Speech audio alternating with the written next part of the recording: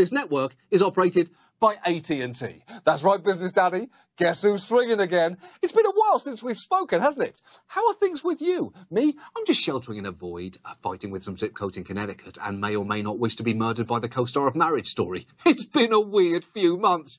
We've got lots to catch up on. I don't mean to wall shame, but if I had a list of hot walls, that one wouldn't even crack the top 30. This stone wall, scorching hot. This wooden one, call me tomorrow, you big tease. This human wall, I think we all know how I feel about that. Collapse on my chest, you impenetrable barrier. Crush my ribcage, you load-bearing behemoth.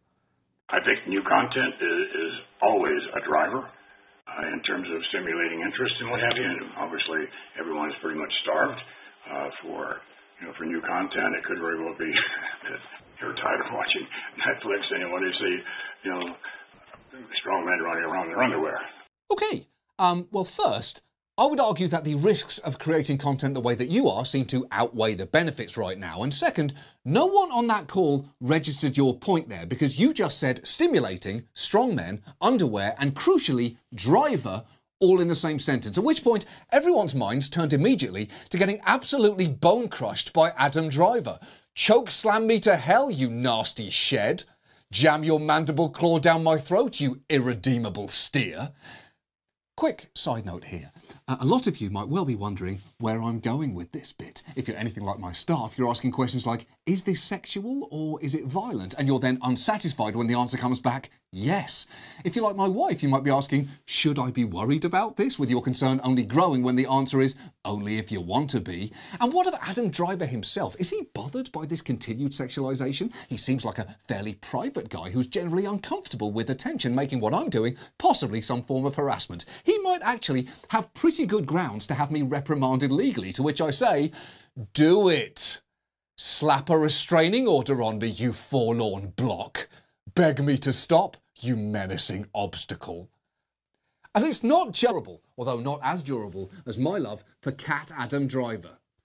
Scratch my sofa, you purring mountain. Eat my toilet paper, you fuzzy landslide.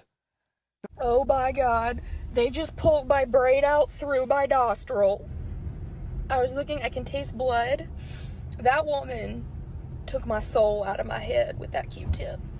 She actually grabbed the back of my head, like we were lovers, but instead of kissing me, she was impaling my brain. Yeah, that sounds pretty unpleasant. Unless, of course, your brain is being pulled out through your nostril by Adam Driver. Pull my heart out through my ear, you meaty oak tree. Impale my brain, you unacceptable monstrosity. Now, I've worked at McDonald's for over 10 years. I'm that face that you see that serves you your hash brown for breakfast, maybe a quarter pounder for lunch, and they even gave you a McFlurry to top off your dinner menu. So I ask you, if I caught the coronavirus, would you want me making your next meal? No, of course not. I wouldn't want anyone with the coronavirus serving me my next meal, unless, of course, that person was Adam Driver, because infecting me with dessert is very much on my running list of things Adam Driver can do to me. Oh, I'm sorry. You thought I'd stop the Adam Driver bit because I'm stuck at home now? You were wrong about that. And yes, I know my wife can hear me. That's part of it. Sneeze in my McFlurry, you pensive bison. Ravage my lungs, you relentless hillock. Look, and that is not good. And what somehow makes it even worse is that over the years, Modi has offered at most tepid apologies for his actions back then, once even walking out of an interview when asked if he regretted that the killings happened, which is just not okay. When you are being asked about your role in the deaths of thousands, you simply don't get to walk out of an interview. That kind of behaviour is reserved for Adam Driver in an NPR interview about Marriage Story, and that is only because Adam Driver can do whatever the fuck he wants. Step on my throat, Adam Driver, you rudely large man. Break my fingers, you brooding mountain. Infected within the next year, which is incredibly upsetting. Because there's only one infectious disease that 2/3 of the world should be getting right now, and that's Adam Driver fever.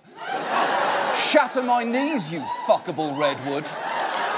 Snap off my toes, you big unwashed buffalo. So, if the stock market is tanking,